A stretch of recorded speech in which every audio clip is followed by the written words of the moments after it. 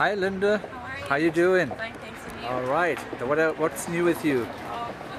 New Jersey, New York, New Hampshire. All over.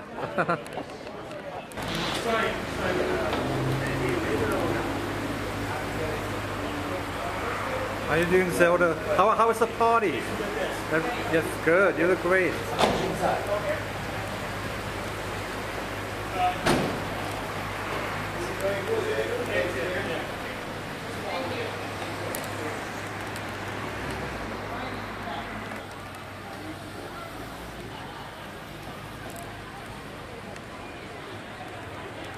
Hello, Daymond. Good. What's happening? All right. And they parodied the Shark Tank on SNL, and I read that you weren't too pleased with what they did with it. Do you have anything to say to Chris Rock or SNL?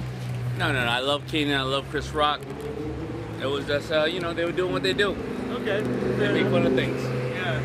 Hey, what did you think about Mark Cuban had to do jury duty last week? I didn't know about that, did he? Yeah, he had to do jury duty. Well, I'm glad he didn't call me to help testify for him. What is the most money you would bid for that you would, you know? Did I what? The most money you would spend on a product to endorse. Do you have like a limit? That's such a general question. How many millions would you be willing to spend? That's too general. Think about what you asked me right there, guys. Okay. Hey man, Mark Cuban in a Business Insider magazine asked him, "Are there any surprises to being a billionaire?" And he said, "Absolutely not. It's amazing. It's off the charts." Do you think there are any surprises that to being a billionaire or? Yeah, you know what? It is a big surprise because the day I wake up and I'm a billionaire, I'd be surprised. I'm not a billionaire. You're not a billionaire. No, I'm not. But you're a multi-millionaire. No, I'm not a billionaire. When is that going to happen? You got to make it happen.